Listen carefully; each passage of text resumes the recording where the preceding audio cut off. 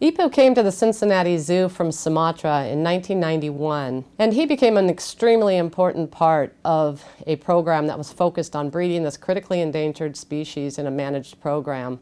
We were able to produce 3 calves in a period of just about 6 years with Ipuh and his mate Emmy.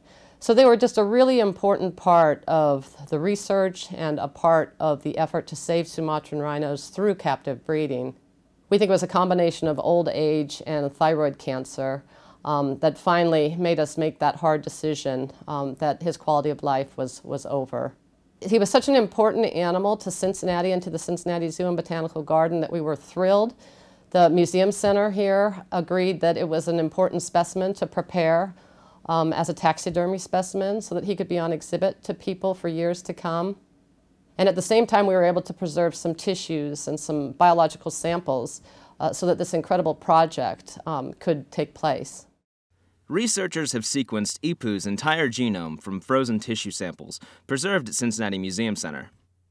Sexually reproducing species typically have 2 copies of each gene, one from each parent.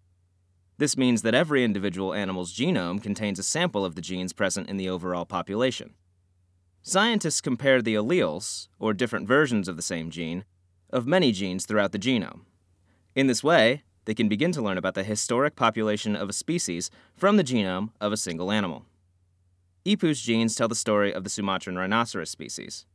The diversity of Ipuh's genome was comparatively low, similar to the genetic diversity of recently extinct populations of woolly mammoths, or inbred domestic breeds of horse. Around 1 million years ago, sea levels were much lower than they are today, and the islands of Sumatra and Borneo were connected to the Malaysian peninsula by land bridges. Around this time, the Sumatran rhino population peaked at around 57,000 individuals. Models suggest that a changing climate is largely responsible for the declining population of the Sumatran rhinos. Rising sea levels turned one landmass into a series of islands, which split the rhinoceros population into smaller groups. A period of steep population decline followed. The rhinos saw a slight rise in population following a brief, warm interglacial period, but the history of the species has been characterized by decline. Archaeological evidence also indicates that humans have been active in the rhino's habitat for roughly 10,000 years, and that this activity included hunting rhinos. Interaction between Sumatran rhinos and humans has historically only served to accelerate the rhino population's decline. While human impact, such as poaching and habitat loss, still negatively affect the Sumatran rhino population today, humans are also attempting to save the species through sanctuaries and managed breeding programs.